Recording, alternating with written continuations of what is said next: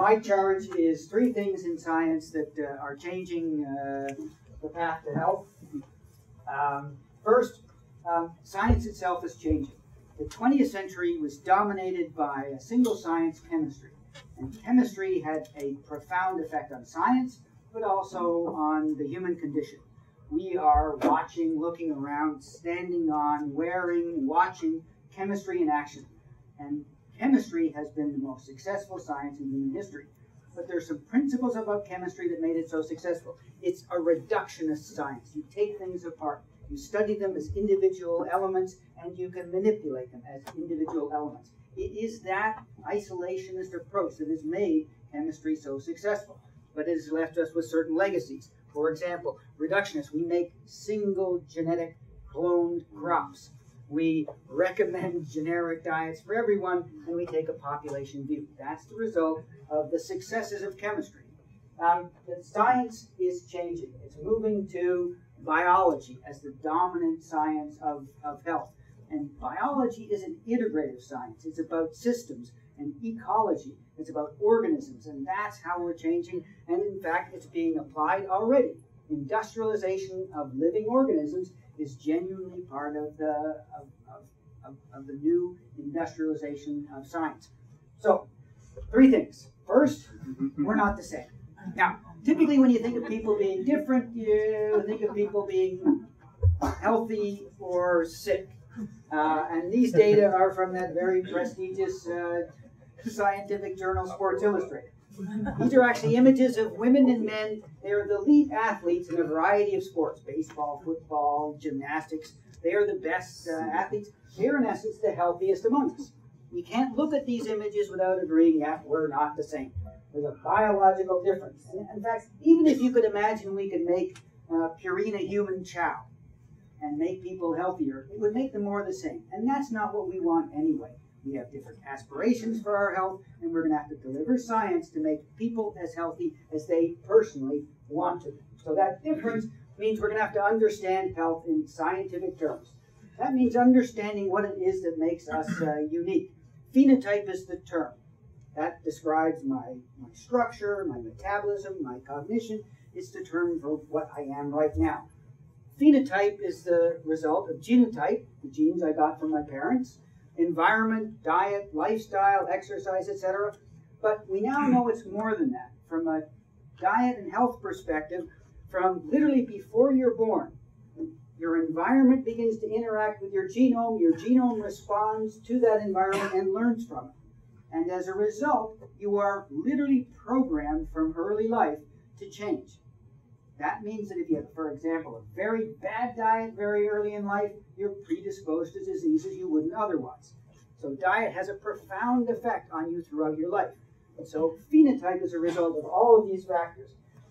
Now, the typical way we think about measurement of health is by the classic approach, diagnostics. What is the one thing that distinguishes those people with a disease? It's easy, it discriminates between healthy and disease, but it doesn't tell you about health itself. Health measurement means we're going to have to measure processes as they're functioning. And so it's not going to be measuring one thing that's gone horribly wrong, it's measuring entire processes: immunology, metabolism, cognition. These are the key things we're going to have to measure. And that's really the goal. So from a business opportunity perspective, what are we going to have to do? We're going to have to make personal health measurements of our health processes available to everyone. That's going to transform not only health, it's going to transform healthcare. It's going to become a massive industry. The technologies are going to have to be fast, cheap, often, and accurate. And that's the big opportunity. Give people the means to measure their own health. So that's 1. 2, we're not alone. We are basically an ensemble of 1 trillion cells, human cells, but we contain within us 10 times as many bacteria. If you held a vote, you would lose. The bacteria in you dominate on a numerical perspective. And we're only now beginning to realize how important that is. As we begin to measure bacteria in people who are overweight and lean, different bacteria. Diabetic or not, different bacteria. Even autistic or not, different bacteria. So the bacteria are clearly an important determinant of various processes. Now that we know the bacteria are different, the big questions are, okay, how do you change it? And if you change it, is it in the right direction?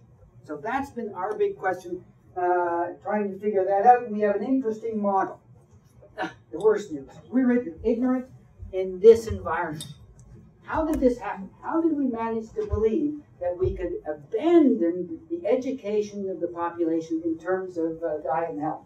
Well, it came because chemistry discovered all of the essential nutrients. We know as mature scientific knowledge every single essential nutrient.